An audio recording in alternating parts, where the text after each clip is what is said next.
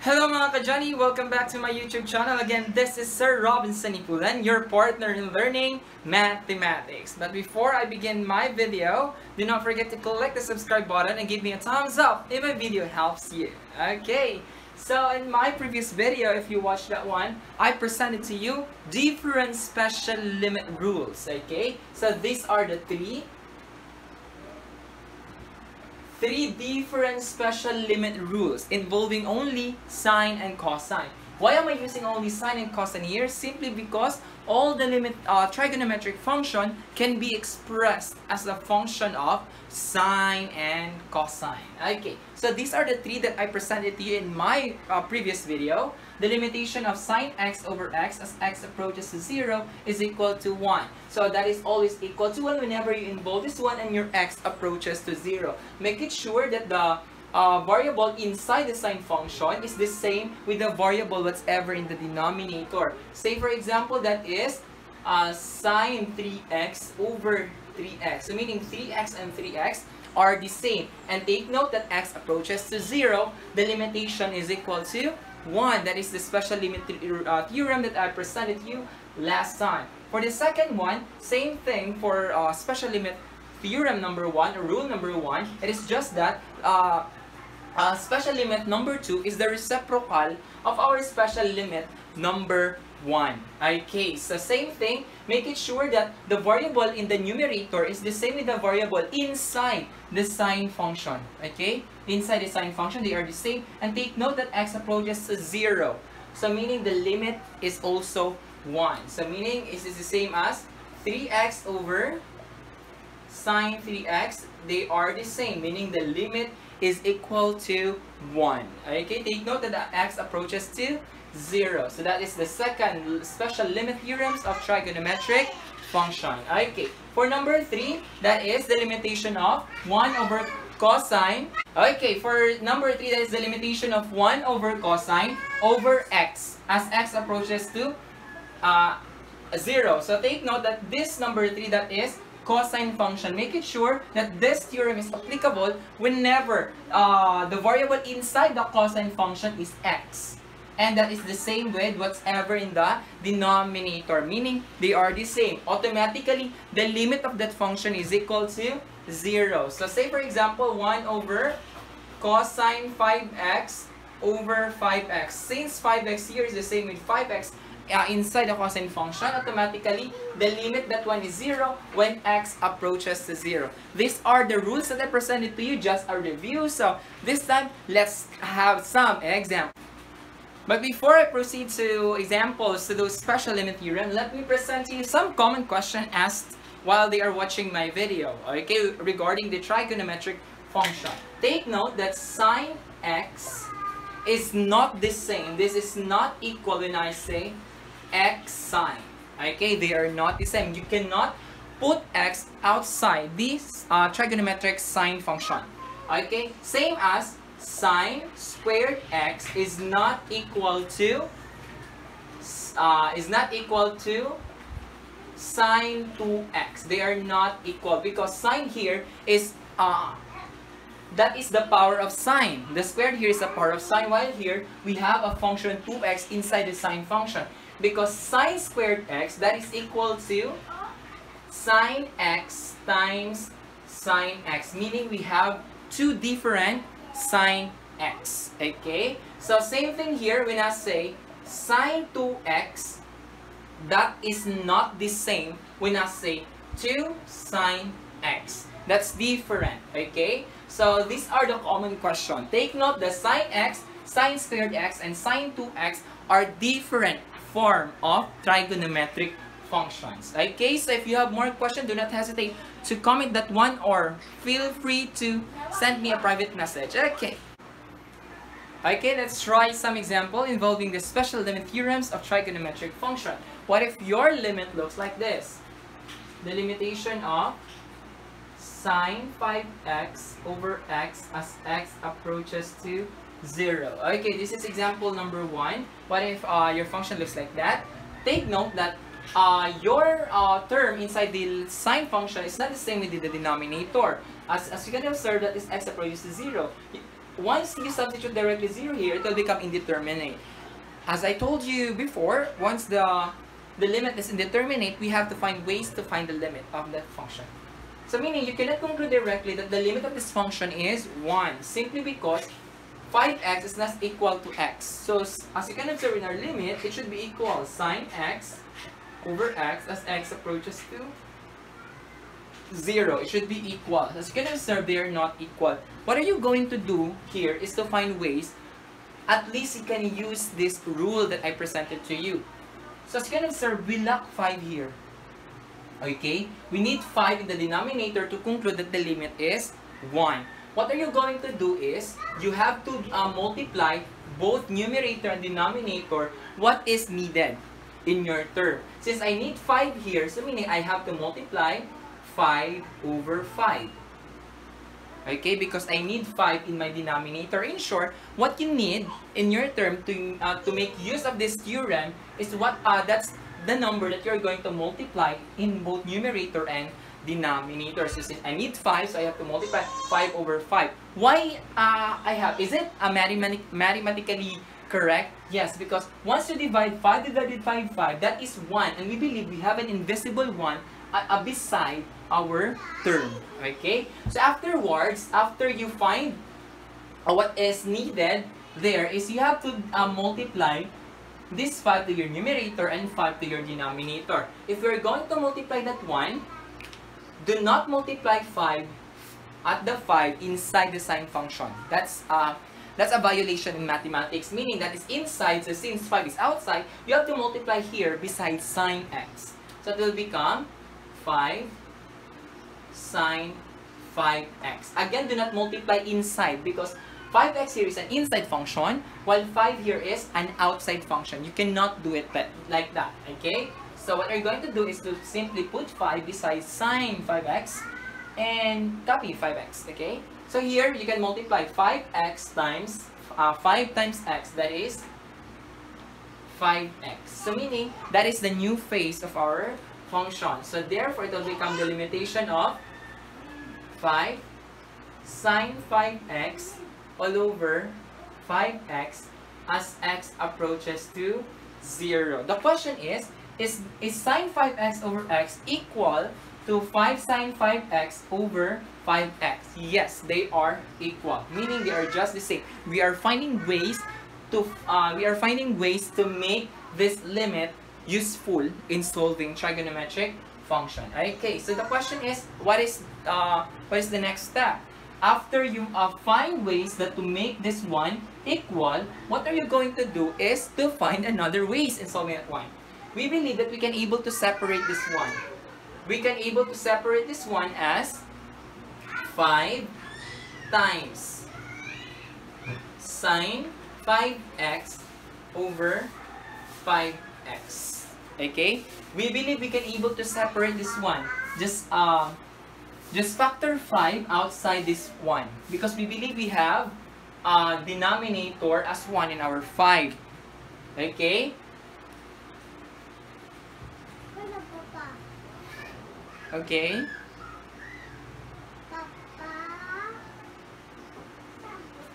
Okay, so we can able to factor that one out.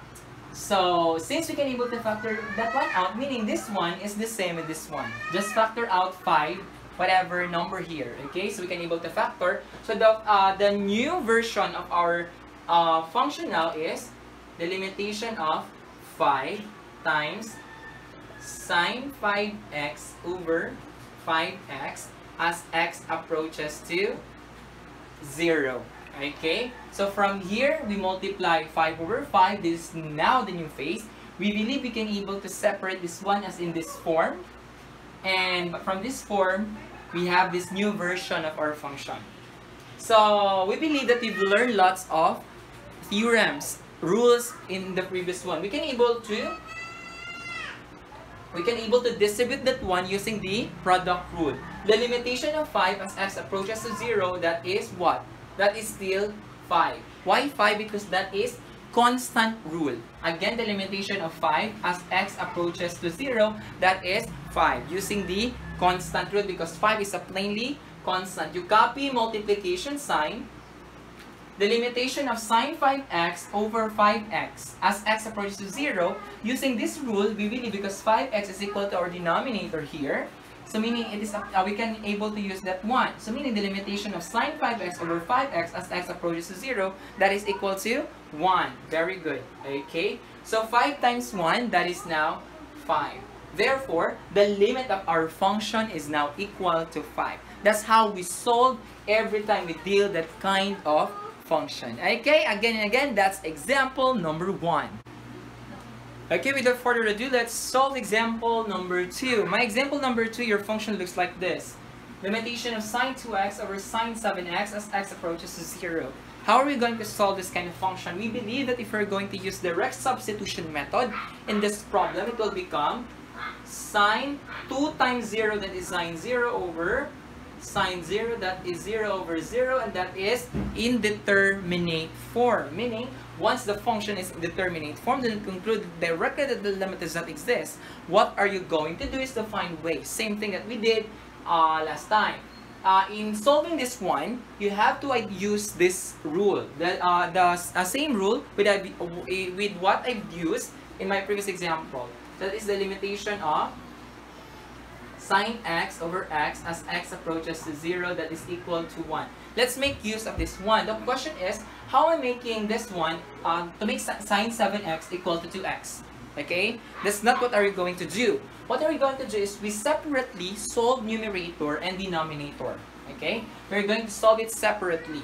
So meaning, I am going to write it sine 2x, that is my numerator, and sine 7x, that is my denominator. That's how you solve that one. You have to solve that one separately for your numerator and denominator. As you can observe, in order for me to use this rule is I have to make it sure that my denominator is also 2x. Same thing here, that my denominator is also 7x, right? So meaning, in order to make use of this limit theorems, I have to make it sure that my denominator here is 2x. Meaning, I have to divide, multiply both numerator and denominator. What is needed here? As you can observe, I need 2x. So meaning, I have to divide both numerator and denominator by 2x. 2x over 2x. Is it correct? Is it mathematically correct? Yes, because 2x divided by 2x is also 1. So we have invisible 1 there. Okay, so again, what is needed? You have to multiply. If I'm going to multiply that one, sine 2x times 2x, again, do not multiply 2x inside 2x. You have to write here beside your sine 2x. It will become 2x sine 2x. That is for your numerator. And for my denominator, that is now 2x. Because I have 1 here, 1 times 2x, that is 2x. That's how you did it. That is now your new numerator. Okay? I believe you can able to separate that one. You can able to separate as 2x times sine 2x over 2x. You just factored what is beside your sine. That is 2x. You just factor it 1. So as you can observe, sine 2x and 2x is now the same. You can able to use that kind of this theorem or rules in solving trigonometric function. Therefore, after you solve for again and again, sine 2x, that is your numerator. Okay? After you do it like this, you just copy that one and solve for your denominator. And my denominator is sine 7x. Same thing. I have to make it sine 7x, make use of this theorem. That is, to make my denominator equal to the inside function of my sine. Same thing, same process in this numerator, in this version. I have to multiply what is needed in my denominator. I need what? I need 7x. That's right. I mean, I have to divide 7x divided by 7x. Again, is it mathematically correct? Yes, that is mathematically correct. Because 7x divided by 7x, that is 1. And we have invisible 1 beside. So after that one, you multiply numerator to numerator. So 7x times sine 7x, that is now 7x sine 7x all over 7 times 1, 7x times 1, that is 7x so that is now my new form of denominator. Take note, this is my numerator, ha? Do not forget. And this is my denominator.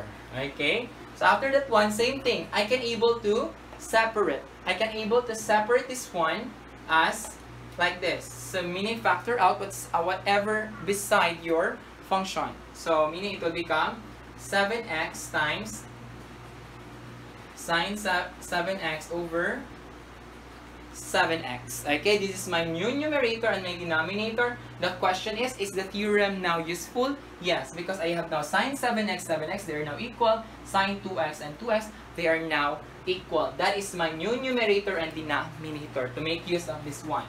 Okay, so I have to erase this one.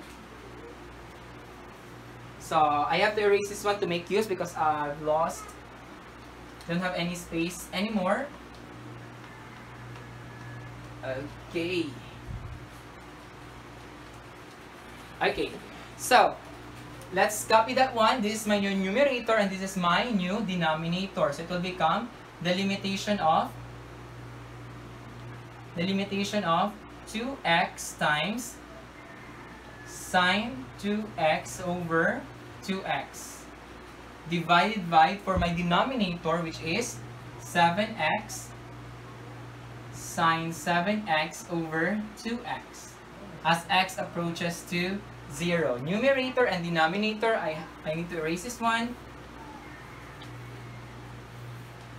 Okay, so meaning from here, I simplified using my rules that I presented to you. So this one, that is now my new form. Question is this equal to sine 2x over sine 7x equal to this form? Yes, we just do something mathematically ways to make it to make everything clear or to make everything useful using our theorems. Okay, so the question is, if I'm going to substitute directly 0, will it make my function indeterminate? Yes, because once I substituted 2 times x, 2 or 2 times 0 is 0, 7 times 0 is 0, multiply 2 here is 0, 0, so that is still indeterminate. So meaning, do not use direct substitution directly. What are you going to do is to observe your function.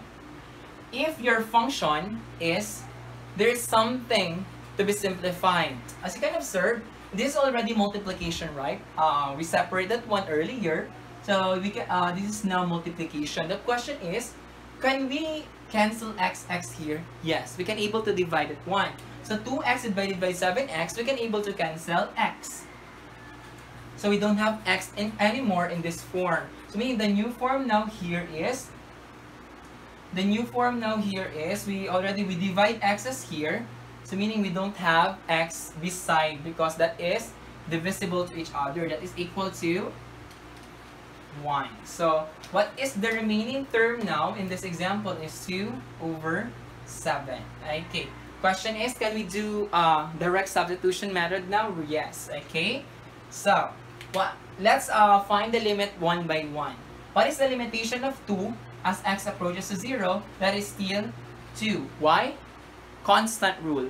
Okay, limitation of 2 as x approaches to 0, 2. This is multiplication. What is the limitation of sine 2x over 2x as x approaches to 0? Our limit rules, that is equal to 1. Simply 2x and 2x are equal. That is times 1.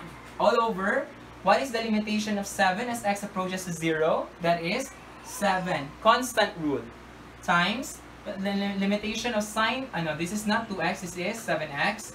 Limitation of sine 7x over 7x as x approaches to 0. Same rule with our numerator, that is also 1. Okay? So 2 times 1, that is 2. 7 times 1, that is 7. Therefore, the limit of our function is now 2 over 7. That's how you solve every time you encounter that kind of function. Okay, so that's example number 2. Still, we use what limit? We use the limit of sine x over x as x approaches to 0. That is equal to 1. Okay, that's example number 2.